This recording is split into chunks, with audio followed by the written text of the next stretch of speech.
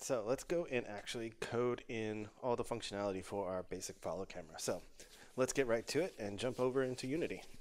Okay, so let's get going with our basic follow camera code now. So I'm going to attach the script to the main camera right here, okay? So I'm going to click and drag this basic follow script, and you'll notice now we actually have the variables that we set up. So what I want to do is set up the target here first, and the target is our barbarian character right here. So I'm going to drag that guy into the target or slot basically here inside of the script, okay? All right, so let's jump back into the code and actually get this thing working. Okay, so what I'm going to do is go back to MonoDevelop here. And what I want to do is first set up a private variable in here. Now this private variable is going to store the position that we want to get to. And I'm having a problem typing O's today. So private, and we also need to declare it. So private vector 3. So it's going to store a position in 3D space for us, okay? And so what I want to do is say that the wanted position is equal to the target position, okay, plus the target's forward position. So I'm going to say mTarget.forward times that distance, okay? And now why does that actually work? All right. So basically what we're doing is we're saying we're getting the forward vector here. And let me actually just put a semicolon there so we can actually go back into Unity and not get any errors. And let's actually figure this out in more of a visual way. So what are we doing here? So I'm getting that target forward position. All right, so that's that blue arrow or the Z direction. Now forward is always that Z direction on a character or on any object, okay? So if I were to switch to local mode by hitting X on the keyboard, I can see that the arrow is pointing in the forward direction of the character. Now this is very important when you're setting up your assets or your 3D models. It's a good idea to always have your models pointing in that forward Z position. Okay, so let's jump back into the code. So you'll notice then I put a negative symbol, and that just means that I'm negating this forward direction. All right, so now instead of it pointing forward, that vector is going to be pointing backwards. Okay. Cool, and then what we do is we multiply it by this distance value, because we could multiply a vector by a scalar or a float, okay? But they're the same thing, okay?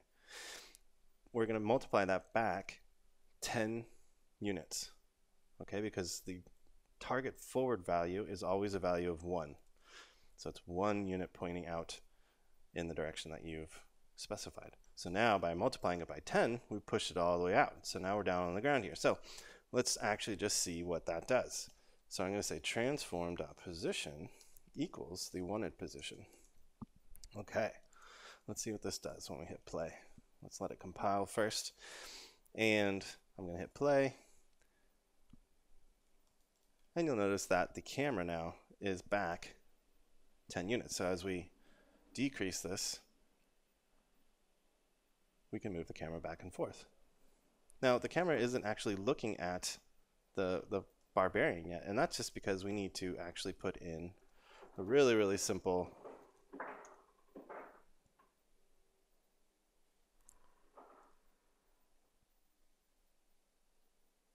built-in method that Unity provides is called the transform.lookAt method.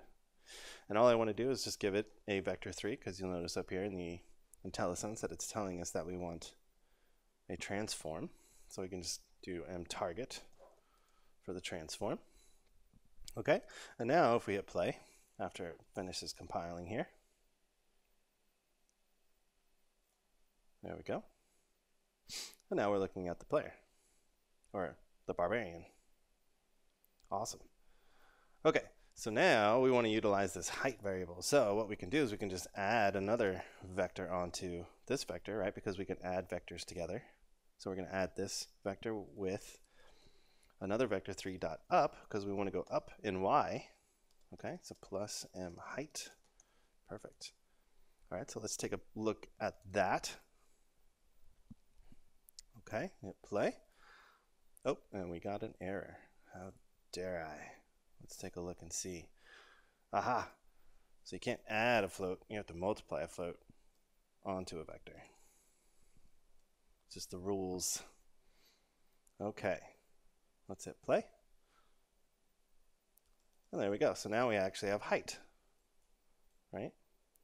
So what we did is we first got the forward position, negated it, multiplied it by 10, then added on the vector3.up variable, and then multiplied that by the height variable here, and we got our height.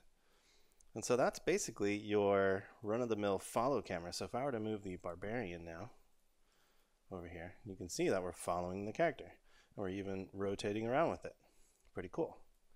So the last thing that I want to do is set up this smooth speed value, because we want to kind of smooth this out. We don't want it to just be stuck to the character like that. That's not from a aesthetic standpoint, that's not very cool. So let's do a vector3.lerp. Okay, we're going to go from the current position that we're at. So this transform that this script is sitting on is the camera. And we're going to go to that wanted position. And then we want to put in time.delta_time times that m smooth speed. Now that's going to control how fast or slow this position catches up with this position. Okay? And we're multiplying it by time.delta_time because certain CPUs will run faster than others, and so this basically scales this value based off of how fast Unity is running, based off of the hardware that Unity is running on. Okay? So that just ensures that you get a consistent feeling between all different hardwares and platforms. All right, so with that, we have our basic follow camera all set up. So let's take a look at this now. All right. Very cool. So let me hit play. And there we go. So now you can see that we're getting some smoothing. So I'm going to just move this to 5 and maybe something like 4. And I'll change the smooth speed up to 4 so it goes a little faster, or it catches up faster. And there we go. Now we're following the character perfectly. And we're getting a nice little smoothing going on there. Now, you'll notice that we're actually getting a couple of issues here. If I turn really fast, you notice that the camera isn't following in a straight line anymore. I mean, isn't following in an arc around the character. It's trying to catch up to that. It's better viewed from the top here. So if I go in an orthographic view, all right, so let's actually just move it around. It's not trying to maintain its distance as it's rotating around the character here. It's just trying to catch up to that point. All right, let me actually do this a little bit better here. So you notice how we're getting that kind of weird, it's kind of all over the place. And we really want a little bit more consistency. So in the next video, we're going to take a look at a couple other ways we can smooth this out. And then finally, in the last video, we're going to do the proper smooth follow camera using angles instead of the vectors completely. All right, thanks so much.